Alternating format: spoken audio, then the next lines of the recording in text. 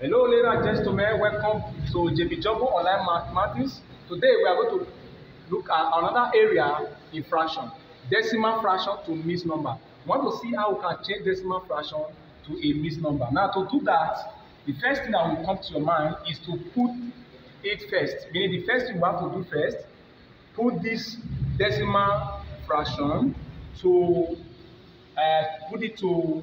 Remember, I taught you how to put to improper fraction. Put it first to improper fraction. From there, you can change. You can change to a mixed number. First, put it to improper fraction. From there, you can change to what? A mixed number. Right. From what we have here, they say we should put it to a mixed number. Now, let's look at the first one there. We have it 2.5. Now, to put it to a mixed number, first, put it to improper fraction. Put it to improper fraction. I will move this one only once. Because 25 times 10 raised to power minus 1. And at the end, we are going to be having 25 times 10, that 1 over 10, 1 over 10, become 1 over 10. Yes, 1 over 10. Make this 1 over 1. You times, you have 25 over 10 times. Now, I think you can reduce this very one. 5 here is 5. 5 here is 2. This one, I can see now, I told you earlier, that the first thing you do when you are changing decimal fraction to mixed number, you have to resolve it to improper fraction. So you can see now this one is improper. Now to resolve this one, become what? 2 people share 5, we'll be having 2 over 1 over 2.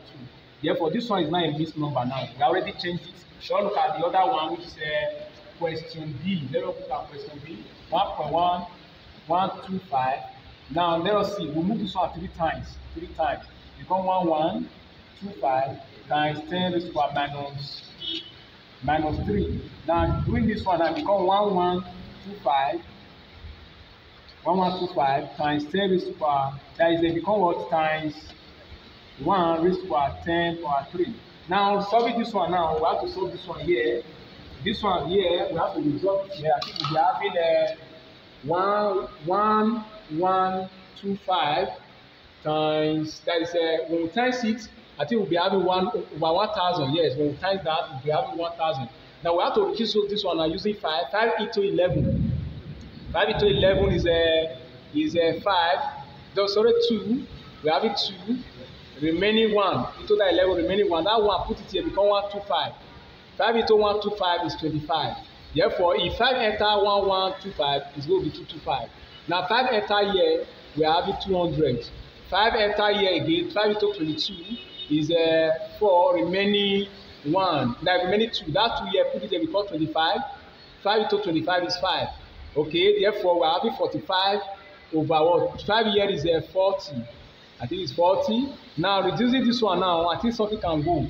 5 into 45 is 5 into 45. I think, okay, yes, 5 can go. 5 can go. 5 into 45. I think we are going to be having, let me do this one well. 5 into 45, we are going to be having 9. 5 here is going to be, I think we'll be having 8. Yes, therefore, this one is what? You can see what I was talking about just now. I said first, resolve it to a improper fraction. From there, you can push to a mixed number. Now, 8 people sharing 9 is 1. 1 over 1 over 8. Therefore, this is a mixed number. While the one we have earlier was decimal fraction. Now we have changed it now. The first thing you do is to change it first to improper fraction, after which you resolve it to a mixed number. I think at this point we can end our class. Thank you very much for staying with me in this class. Please, we have a lot to learn. Our next class will be word problem. Our next class is going to be word problem on fraction. Word problem on fraction. Thank you for staying with me. God bless you.